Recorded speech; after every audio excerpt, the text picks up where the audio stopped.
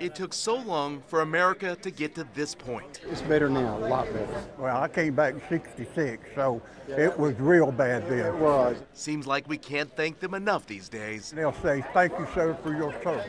For decades, many didn't thank them at all. Forward, march. Tony Hensley of Fletcher is among the 7.2 million living Vietnam vets. Present all. Oh, say does that star-spangled... Like so many others, he got the opposite of a hero's welcome. I had a couple buddies at the airport, and I told them I'd just come back from Vietnam, and they said, "Oh, really? So what?" Now, many hope the milestone is an overdue opportunity. In honor of the 50th anniversary of the Vietnam War. After a half-century, Congressman Mark Meadows says it's about time. For far too long, we were silent.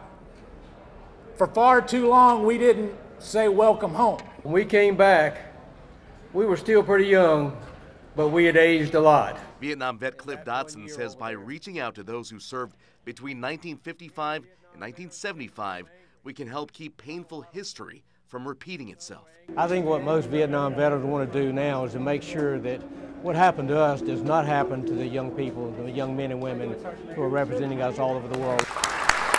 It's a far cry from a half-century ago when Tony's own friends didn't give him a pat on the back. I'm over here fighting for you, and seems like you could care less. The man once scorned, now among those finally celebrated.